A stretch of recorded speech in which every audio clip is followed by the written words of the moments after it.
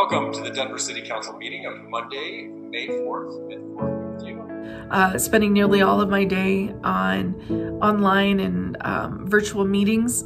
We were playing around with virtual images and kind of feeling like they fell short, even our own pictures as backgrounds.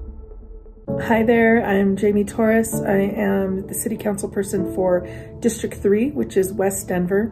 And so I felt like there are so many views from District 3 that are meaningful and beautiful and reflective of who we are, which is a bright and vibrant and dynamic group of people, that I really wanted to see that reflected and people be able to put that up as their background. I had met Armando last year during a lowrider cruise, and he took such fantastic pictures.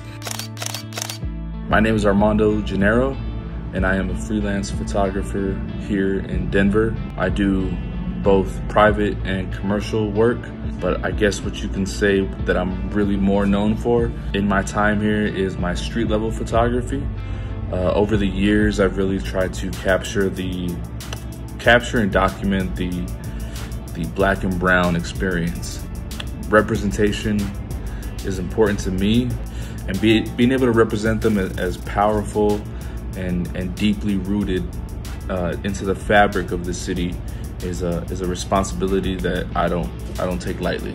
His lens on community is really unique, and one that I wanted to see if he would be willing to do this, and he was. I thought it was a super creative way to engage an artist like myself. A lot of my professional photography work involves being in big crowds.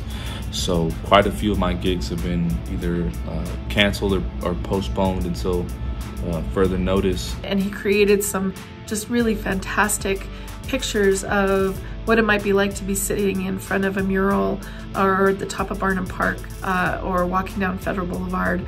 Anywhere where you might be in West Denver, that's exactly what it would look like.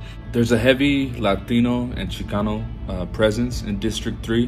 When there's so much public art that's so dope and so, culturally rich, it really makes my job as a photographer easier. So just really thank him and thank the District 3 community for giving us such wonderful environment and situations to photograph. I've gotten a lot of support. A lot of people have been reaching out and saying how much they appreciate my point of view and perspective. What I think is really important to note is that, District 3 is a district that's really working class. A lot of its residents don't necessarily have the luxury to shelter in place. They have essential jobs that serve the community. Sun Valley is also in District 3, and that's one of the poorest neighborhoods in the city. So for folks in that neighborhood who can't go to work or school during these times, it's especially stressful and taxing. There's also a large immigrant community in District 3 that don't get like a stimulus check. So I think it's important to acknowledge those folks and kind of keep the health and safety of our neighbors who aren't as fortunate to really keep that in mind.